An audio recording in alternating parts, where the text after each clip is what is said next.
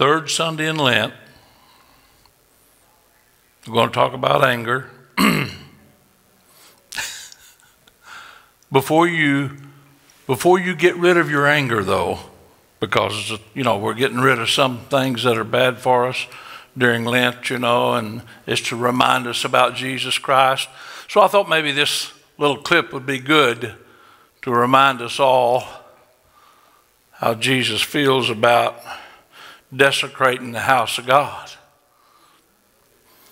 I think a lot of that has been lost today, but we're back on anger this morning.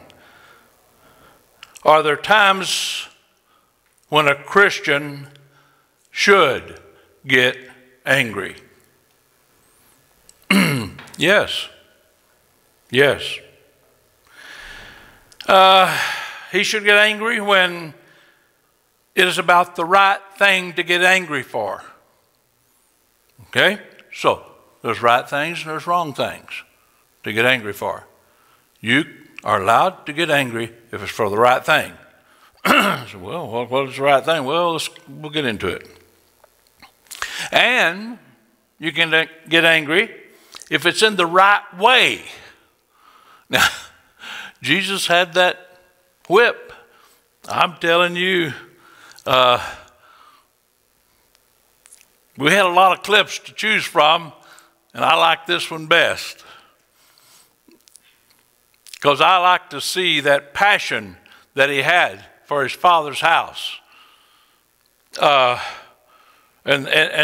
the positive action that he put forth to honor his Father's house and to remind people about his Father's house and how important it was that people come to worship. Let me ask you a question, a few illustrations. Have you ever wondered how bad it hurts a baseball player's leg when he strikes out and breaks his bat over his leg? You ever seen that? Did you ever think it must be a dummy bat or something, Must be a bat that's already broken or something. Who wants to take a chance on breaking their leg? Making all those millions. And wouldn't it be something to take a bat and break it over your leg and that's the end of your career? Because you got angry? You got mad at yourself? Or you got mad at the call that the umpire made? He said, "You're out." You got so mad you took the bat and cracked it over you. And if you'll notice, it's always the small part of the bat. Take that big part of it and try to crack it over your leg. It's like, I'm angry, but I know how far to go. Have you ever wondered how these golfers, how they ever found their golf clubs that they threw away? Have you seen that? Have you seen them miss the putt or something like that, and they take their golf club and just sling it? Everybody has to run, don't they? But anyhow, and have you ever seen, who was it, McEnroe, the tennis player? He was so angry he yelled at the judge just about on every call that was against him in a tennis match, And I thought he was going to reach up and get them and jerk them off of their stand just any minute, Just mad, angry, uncontrollable, rage. Well, if you've got that kind of rage, this is a good time of the year to get rid of it. If you're looking for something to get rid of it, and if you're one of these angry persons that don't do it the right time, don't do it for the right reasons, oh yeah, you're taking action all right, but it's all wrong, then you need to listen up this morning. How about those coaches and players who get angry at the referees during the baseball game, the hockey game, or the football games. Boy, them hockey players. Woo! Do you ever see them get angry? Are they just real passive bunch, you know, putting that little putt around, you know? No. They're out for blood. They're going to win. And if it takes knocking you over the wall, then they'll do it. Why do you think they got all that padding on for? You know, yeah, they get angry. We see all this. We understand all this. Let's get a little closer to the church. Let's get a little closer to home. Let's get a little closer to God's chosen people, okay? And people that have given their life to be like Jesus Christ. Sold out to Jesus Christ. Well, have you ever witnessed a church member in a fit of anger? Well, you are passive if you haven't. I don't know if there is such a church. Is there a church that's really on fire for God and they don't ruffle anybody's feathers? Huh? If you're really serving God, you're on fire for God, and you're witnessing for God, and you're doing what God encourages us to do in His Word, do you ever make somebody angry? It's the reason I didn't like door-to-door witnessing. I don't know how many doors have been slammed in my face. You know, and when they slam them in your face, do you get angry? Well, I know I did when I was selling encyclopedias, but anyhow, don't ever stick your foot in the door. You may lose it when they slam it. But it happens in church. Sure it does. I doubt if there's any church that someone hasn't felt that they were wronged or they got angry. And I'm looking for the right kind of anger in all this now. Yeah. By the way, I guess every Christian that ever gets angry at another Christian, I guess it's all righteous anger, isn't it? Wouldn't we want to go that route? You know, somebody, and boy, whoa, you got to be careful today. You got these little cell phones. Whip that thing out, and they're sitting there getting a picture of you while you're doing all this rage, you know. And guess where it's at that evening? Huh? Facebook. There you are in a mad rage. Something upset you or somebody upset you, you know. I don't know. There's just all kinds of reasons why we can just lose our cool in church. But anyhow, think just for a minute, real quick, while you're, am I doing this like Jesus Christ would have done it? Maybe I ought to get a whip. You know, you need to be careful. Make sure it's righteous anger. If it ain't, you're going to be on Facebook tomorrow. And you're going to have a lot of explaining to do. Righteous anger. Well, I've seen some illustrations. I've been pastoring a long time. I've pastored different churches. I hesitate to share with you the difference in righteous anger and unrighteous anger, you know, because I've seen enough of it, I get a pretty good idea of which is which. I've seen them get voted out of offices. Just a simple thing, get him voted out of an office, you know, and no reflection on you, just trying to get, you know, more people involved in church, this, that, and the other.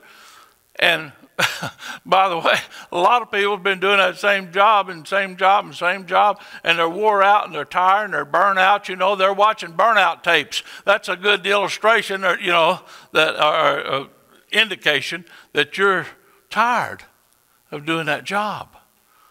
You know, and so you don't care. But there's some people that really take it wrong. Some trustees, if they get elected and as a trustee and they're rebuilding a church,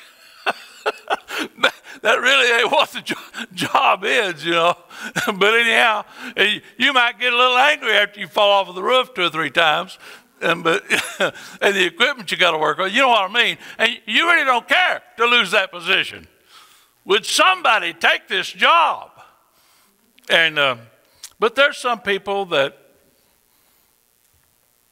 get angry. I've saw them storm out of churches. The sad part about that is a lot of these circumstances, people never come back to church. They get out of church. I don't know whether it's because they feel guilty about what they did or realize they've done wrong. And we teach all the time that Christ forgives us. All we got to do is repent and say, I'll try not to do it again. And repent, and I'll try not to do it again. And keep going, you know. And that's the way Christ is. Christ is long-suffering, isn't he? But see, when we get angry at other people, sometimes we don't think they're long-suffering. We don't think that they'll forgive us. But what's the Bible say if you don't forgive them? Yeah, 70 times 70. 70 times 7. That's long, anyhow. He's telling you, forgive those that genuinely repent. And church, you can get angry and you can do wrong and you can sin in doing it. But if you do, you come back and you repent of your wrong. And don't say, I'm liable to do it again. You know, putting you on guard, I'm going to do it again. People can wrong you, definitely wrong you.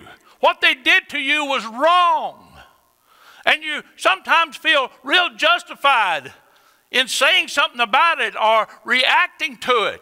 And there's sometimes when somebody does you wrong, if your anger stirs you up to the point that you take action, sometimes it's good. We have a situation here. I've been in all kinds of churches with all kinds of situations where they took up the offering, and sometimes just one person took up the whole offering. He's wide open or she's wide open for false accusations. Don't let that happen in your church. And let me ask you this. There's that kind of hurt. There's spiritual hurts. Have you ever heard about spiritual hurts? Somebody that got hurt spiritually? I'm going to tell you, there's probably not anything any worse to a Christian than if somebody offends them spiritually. And they're innocent. But somebody falsely accused them about something and hurt their service to God in the church that they were serving in. That's terrible. Studies show that Americans are angrier today than ever.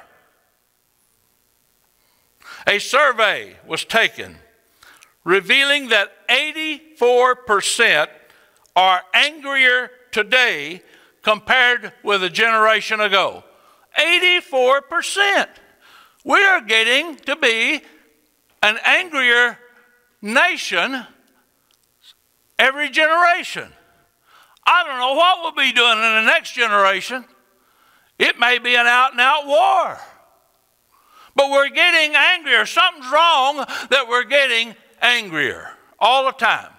Families are getting angrier. Work's getting angrier, you know. Some of you know what I'm talking about. 42% reported feeling angrier. Now listen, 42%, that's almost 50%. Feeling angrier this last year than the years before. Just in 1 year, 40% of the nation are angrier. Now we know what all went on. Politics makes people angry, you know. Changes make people angry. Some of that, I'm sure, was along those lines. But my thinking is, I'm having a hard time telling who's telling the truth. And that makes me a little angry. Who's telling the truth? I'm looking for truth. And I told you last week, this is the truth. As far as I'm concerned, it's about the only truth.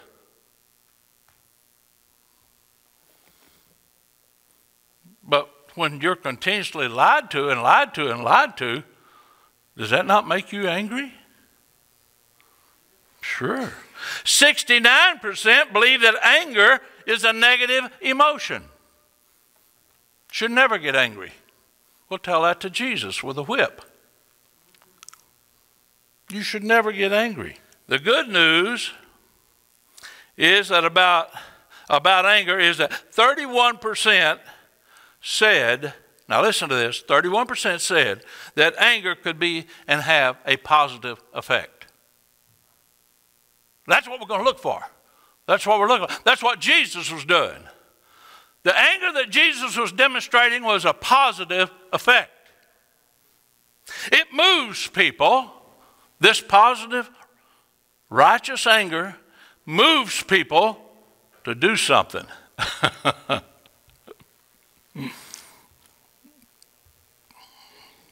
Get closer to God.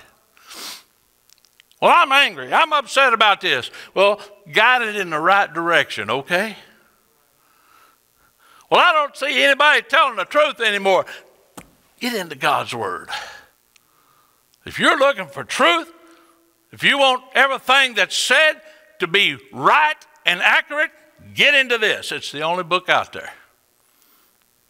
Read it, study it, obey it. If you get mad enough about all the lies that are going around, get into this. Then it should calm you down. Sometimes it's right to get angry. Boy,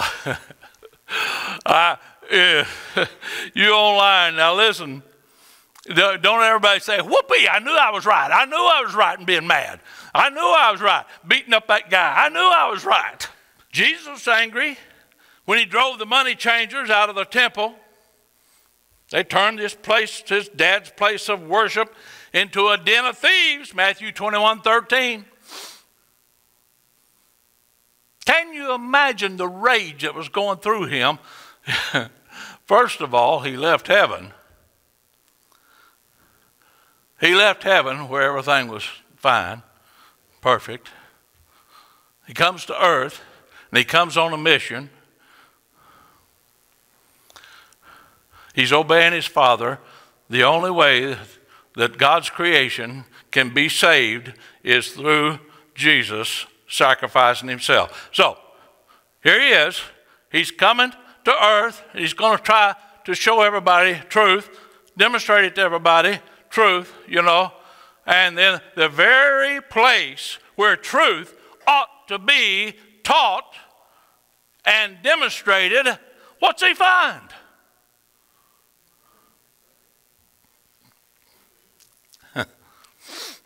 It all started out right because the Jew could not use money in God's temple that had the image of Caesar on it.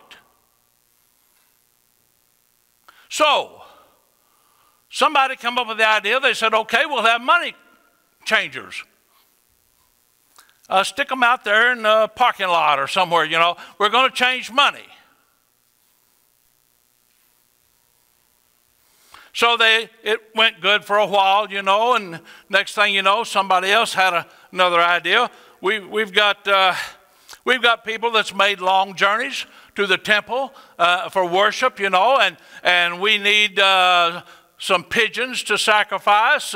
We need lambs to sacrifice. We need all this to sacrifice. We've made this long journey. We couldn't bring them all with us, you know. Wasn't practical. So we come to the house of God. And so we got all that out there on the parking lot. Sounds reasonable, don't it? you ever noticed how things sound right and righteous and reasonable and it's okay with God?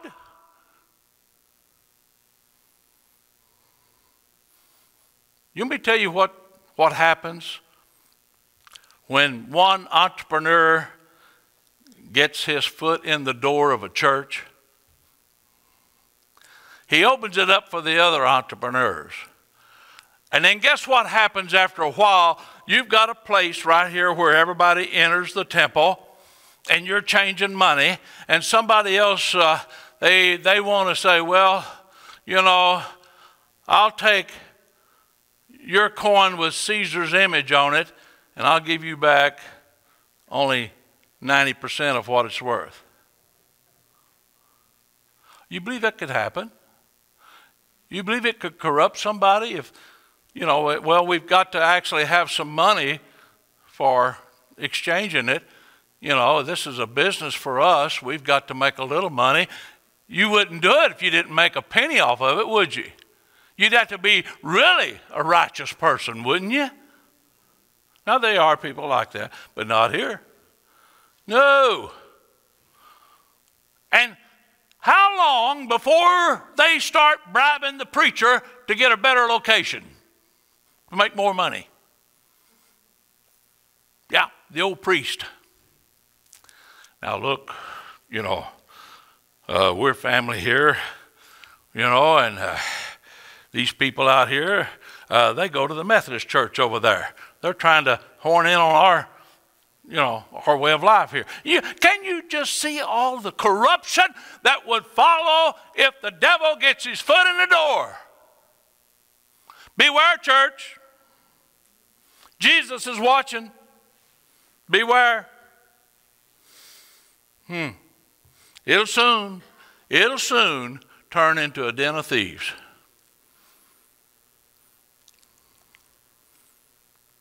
I guess politicians, you ever heard the old story? Well, they get voted in, they're all right and they're good and they're honest when they get voted in, and it ain't a year till they're as corrupt as the rest of them.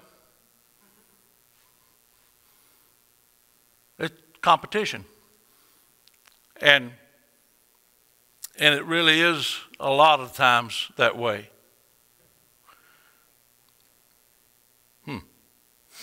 Started out right, ended up wrong.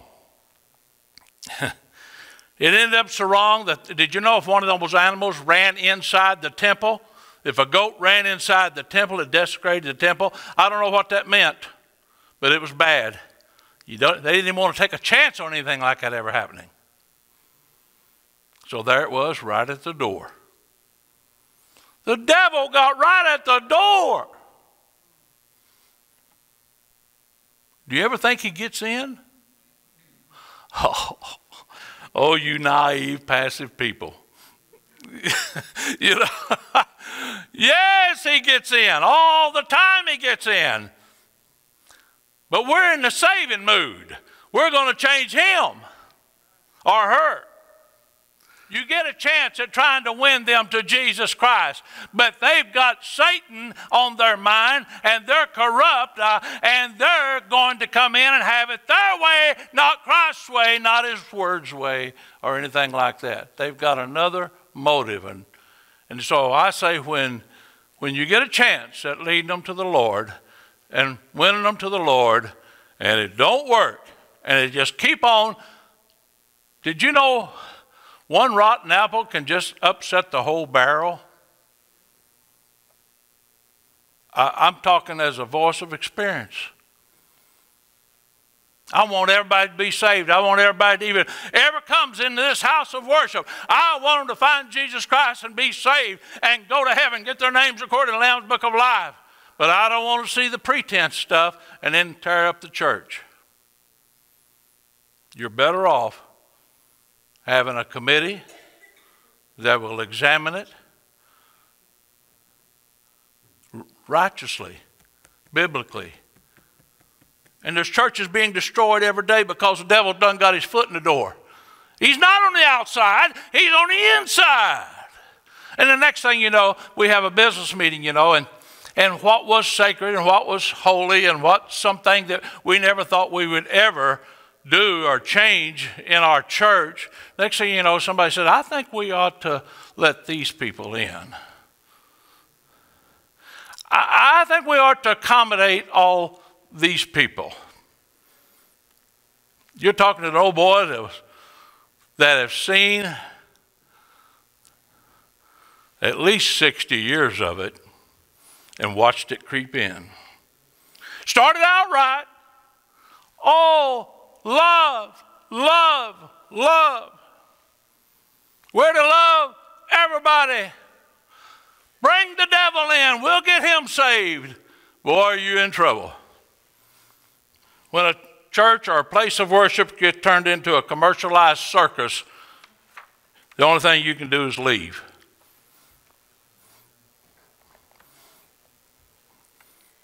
I've seen this happen. Now, let's look at the definition of righteous anger. When Jesus saw all the things that was going on in his Father's house, he became angry. Suddenly, he was turning over tables, flipping the coins and all that, taking a whip. You know, if you got in the way, the whip got you. But anyhow, getting the animals out of the way and all that. Now, that's righteous anger. Trying to stand for what is right and what is true. But I'm telling you, you better be ready. You better be filled with the Holy Ghost. You better know where you stand. You better have done your homework, or you'll be the one that's excommunicated from the church because you're a troublemaker. John 2:14-16. Then he took a scourge of small cords or a whip, and he forced the traders out of the temple. What were they there for? To worship God? No. To desecrate it. You got to see these things. John 2:17. And the disciples, remember, it was written, the zeal of thine house hath eaten me up. If you love true worship, if you love good singing, prayerful singing, worshipful singing, if you love to see people's lives changed, if you love to see people saved and their lives changed and their families' lives changed, and when you see something that happens that destroys that worship, it should make you angry. If it don't make you angry,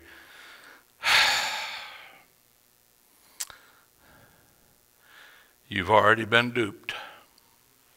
Satan's already, he done got you. And why didn't the people, when Jesus done all this, why didn't the people raise up, get the law in here, stop this man, he's gone crazy, put the jacket on him, let's haul him off to the mental institution, you know, he's not right. Hey, it's coming, church. If you're going to stand for what this word of God says, and you're going to teach this word of God, and you're going to stand against evil, evil's going to come after you. You get ready for it.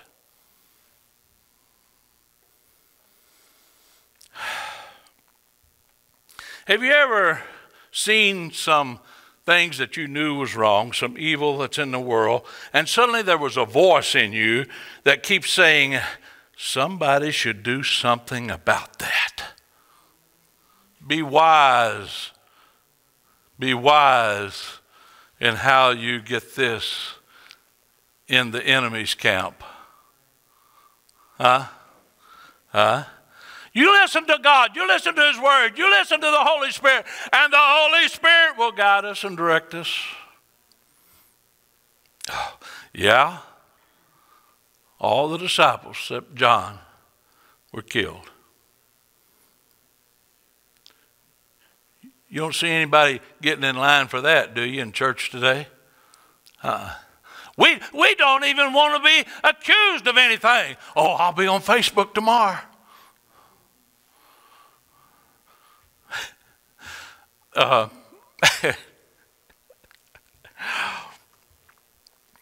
know that there's sometimes we all get angry, and it's not righteous anger. Sometimes we get angry at our family, we get angry at our kids, Anger can actually be positive and a constructive force because it's an emotion that is filled with energy. It's an emotion that's filled with energy. And even one author said, it's one of the gifts. I don't know if I've went that far. I'm going to study that again. But anyhow. Oh, my.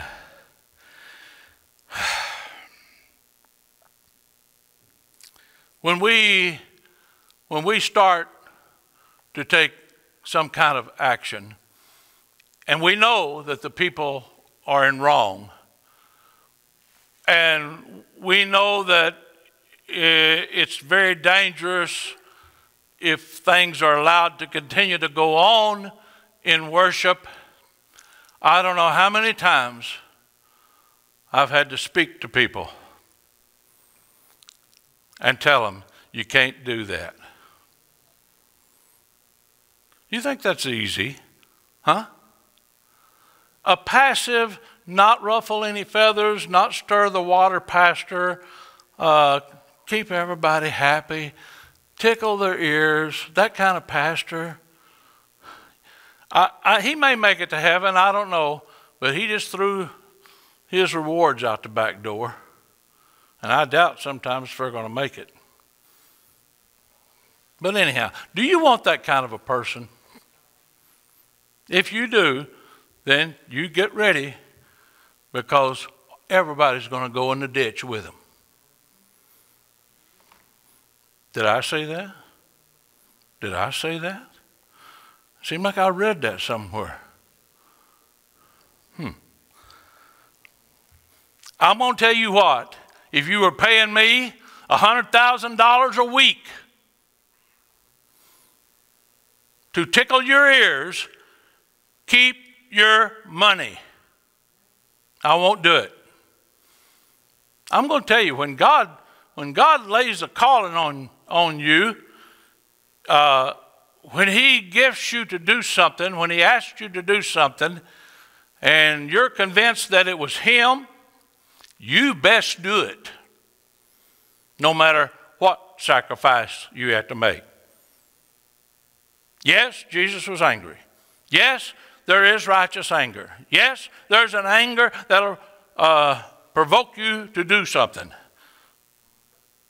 Yes, there's an anger that puts you in action, but do not do the wrong thing. It has to be done the right way. You say, well, my goodness, you think Jesus done it the right way? You're talking to the guy that created it all. Sure, he done it the right way. How do I know that? Did anybody come back and have a meeting and complain and want to throw him out of the temple? Did you ever hear that? Is that written anywhere? No. The only thing is that he got crucified.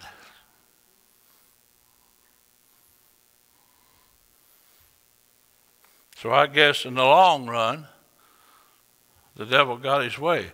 But in the short run, he came to be crucified to save the world. So who won? Did the devil win with him on the cross? Or did God win with his son on the cross? Huh? Who won? Who's going to win in the end? Come on Wednesday night and we'll show you.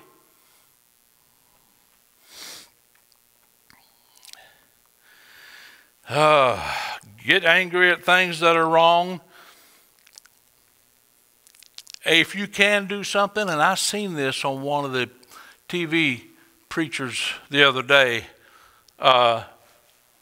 there's a lot of people said somebody should do something about that. Somebody should do something about that. School board meetings. How many of you attend school board meetings, got kids in school? Voice your opinion. Huh? Well, because we're silent, the devil has a field day. You know, voting. How do you vote? Huh? It's important. City hall meetings. I like to go to them here. See a lot of things going on in City Hall meetings. There's some time when I go in there and the room's full and I've got to pray for them. If you march with a Christian flag. I believe the reason behind all the evil that's happening around the world and in our nation, it's a result of false prophets. Church has a responsibility. Pastors have responsibility. Denominations have responsibility. We're going to go to one now, as soon as the service is over.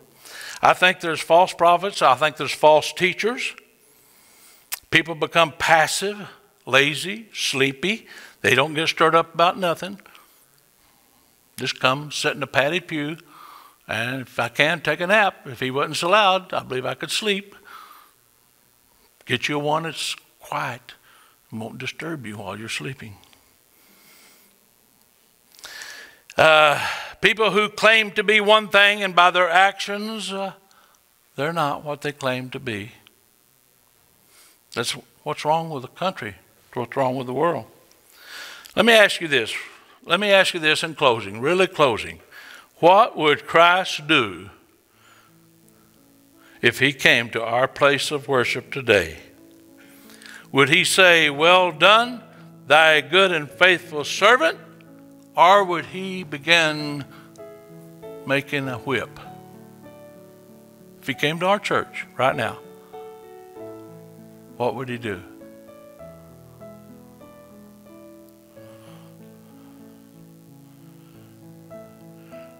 When was the last time you experienced righteous anger? Righteous anger. Tough lesson today. Tough lesson today. Third Sunday in Lent.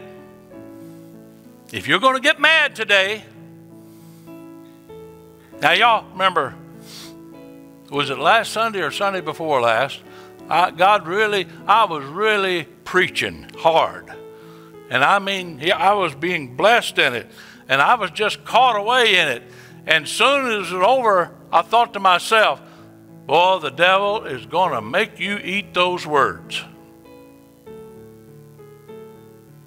You think my last 2 weeks have been easy? Follow me. I have been thoroughly tried and thoroughly tested. And that's what happens. And sometimes you say, I don't want to be outspoken. I don't want to do anything because I don't want all the negativity that's going to come against me. Well, if you're serving Jesus Christ, you need to ask him to give you the power of his Holy Spirit to stand up. Period. Stand up against evil. Stand up for your sake, your family's sake, your community's sake, your nation's sake.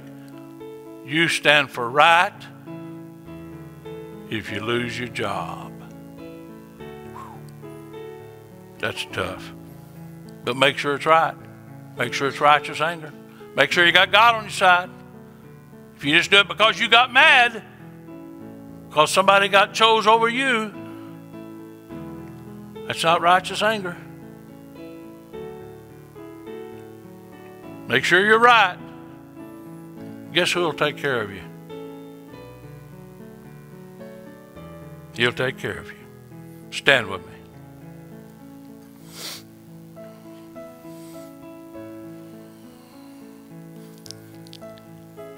Bow your heads. Father, strong words that we've been led to speak on this morning. When we look at the example of your Son, Jesus Christ, and we look at the Spirit that was upon him and the zeal and the passion that was upon him, and sometimes there's no telling how many people might try to turn that into something negative. But God, all I can say is help us have just a portion of that passage passion for serving you, just a portion of it. Help us, oh God, especially in the day and hour that we're living in. Help us, God, to stand firm and steadfast in our everyday walk for you and with you. Thank you for the truth in your word again. Thank you, God, for revealing it to us, because it's our lifeline to heaven. It's what you sent Jesus Christ to reveal unto us and to get us to follow. And he gave his life that we might know. Help us to always remember that, especially in these 40 days of Lent leading up to his crucifixion. Help us to be reminded, God, every week. We ask it in Jesus' holy name and for his sake. Amen and amen.